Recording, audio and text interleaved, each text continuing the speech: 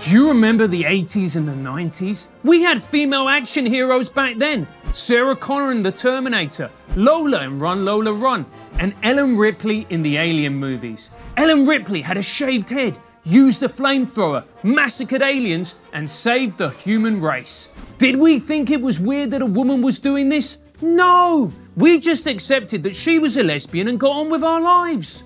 If you want something done properly, get a man to do it. But if you're tired of nagging your man to do it, get a gender non-conforming female. And the main villain in the Alien movies was a female alien, which is how you knew she was properly evil. As any nightclub bouncer will tell you, the worst fights are the ones between two women. That's why that movie is a classic. I'm just surprised the Queen Alien didn't try and stab Ripley with a stiletto whilst her mates in the background scream, "Tanya, don't do it, it's not worth it." All those movies had a positive thing to say about men and women. Have you ever been mistaken for a man? No. Have you? Oh, that's good. He just too bad. But now relations between the two sexes have gone down the toilet, if you believe the movies anyway. The Barbie film demonstrates this perfectly. It explains why a society without men is far better and more harmonious. This obviously is a load of bollocks, as anyone who's worked with women will tell you. They're all three pina coladas away from tearing each other's hair out.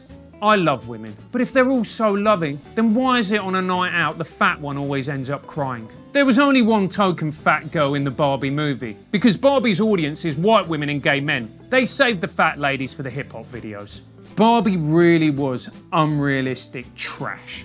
It's set in Venice Beach, and I didn't see one crackhead taking a dump on the street whilst mainlining fentanyl into his nutsack. Where was the homeless psychopath harassing you for money? Where were the needles? This is way more unrealistic than a plastic doll coming to life. And it sets kids up with fake expectations of what LA is really like. Hollywood has not just drunk the Kool-Aid, it's guzzled from the barrel, then taken the dregs and made suppositories so it can be screwed from both ends. Michael Sheen recently said that only Welsh actors should play Welsh characters. How many Welsh characters can you name?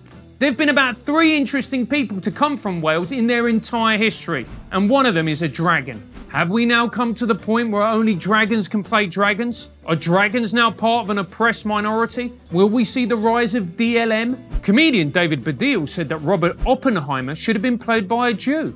I think for maximum authenticity, he should have been played by someone who's autistic. Every physicist in the history of the planet is autistic. Unless the actor is a mathematical genius with appalling social skills and an inability to make eye contact, I ain't interested. He needs to be so autistic that the only way he can communicate is through Morse code. And if he isn't, then this is another disgusting example of neurodivergent washing. Peter Dinklage has taken the opposite tack. He's arguing that actors with dwarfism should not be cast as dwarfs in Snow White and the Seven Dwarfs. So an actor with dwarfism is depriving other actors with dwarfism of well-paid Hollywood roles. Talk about pulling up the tiny little stepladder. Now, there's just one dwarf in the Seven Dwarfs. Isn't this just tokenism? Will we call it Snow White, 6 Blokes and a Dwarf? Because that sounds less like a kids movie and more like a porn movie. Snow White is played by an actor of Latin heritage. Now, I'm a massive fan of the Dusky Maiden. My dating history looks like a Hollywood casting agent's wet dream. All brown women and no dwarfs. But shouldn't Snow White be Snow White? Is it really an authentic choice to have a lady who looks like she can dance and mean salsa, a temper that could destabilize entire nations, and hairier than Osama bin Laden? These are all qualities that I find highly desirable in a woman, but maybe not for the character of Snow White. However, Rachel Zegler is half Colombian, so maybe Snow White refers to that country's greatest export. Who wouldn't want to see Snow White meets Narcos? Maybe Prince Charming is in the CIA and will rescue her from Pablo Escobar. The actress who plays Snow White has come under fire for this interview.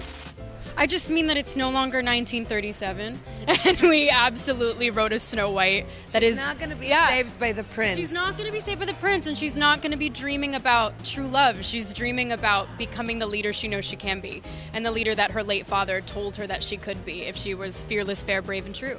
And so it's just a really incredible story for, I think, young people everywhere to see themselves in. I have sympathy for her. She's 22 years old. What 22-year-old doesn't have dementedly liberal opinions? That's what you should be like at 22. Then you realise that all polyamory left you with is badly dyed hair, some terrible sexual experiences and chlamydia. The worst people in life are those who are conservative when they're barely adults. Go have some fun instead of living your life like a Ben Shapiro tribute act. She also branded Prince Charming a creep. If someone calls himself charming, it's probably because they've got something to hide. It's like when a used car salesman calls himself Honest Dave. If you call yourself something, it's highly likely you're not that thing. And he did kiss her when she was asleep. I'm just surprised that his name wasn't discovered on the flight log for Epstein's Island, or at the very least describe himself as a male feminist. Instead of dogpiling her, maybe we should allow her to grow up and do what all liberal women do when they mature. Marry a conservative. Because there's nothing liberal women love more than hearing the words no backed up with facts and logic. They love a little bit of Ben Shapiro from a man who can pay his own way and grow a proper beard, which is the main reason why I'm not a conservative.